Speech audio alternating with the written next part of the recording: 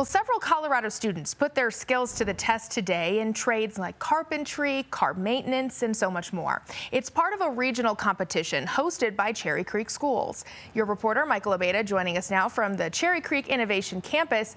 And Michael, this is a pretty unique competition. Yeah, that's right. Forget about the big game tomorrow. For some students who are here at the Cherry Creek Innovation Campus, the main competition was this morning.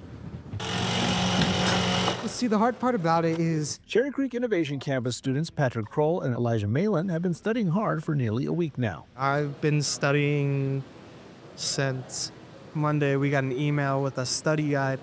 I've just been going over that every single day for like 2 hours and just trying to grind out as much as I can. Not for a traditional test, but rather the Skills USA regional competition held Saturday morning at the Cherry Creek Innovation Campus. Essentially, 22 other students get to come to CCIC and compete to go to state, which is held down in Pueblo. Students from all over the region compete in 3 different specialized skill areas: automotive mechanics, aircraft mechanics, and construction.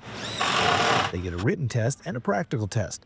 Patrick and Elijah said the hardest part for them was the hands-on portion. You can do all the studying in the world, but as soon as you get a broken bolt, you don't know what to do. But this is more than just fun for these students. It's an extension of their education and a big step towards their future.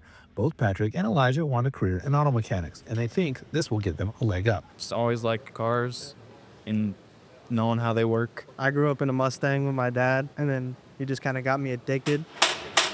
And they also want to go to Skills USA state and national competitions, which, if they do, will mean one thing: even more studying and a lot more work in the shop. It might be a lot of studying, but it's going to be far more hands-on, because with hands-on, you can actually get into the car.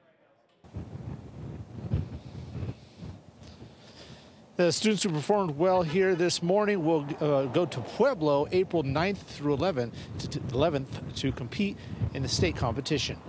In Centennial, Michael Abeyta, covering Colorado First. Yeah, some talented students there. Thank you so much, Michael.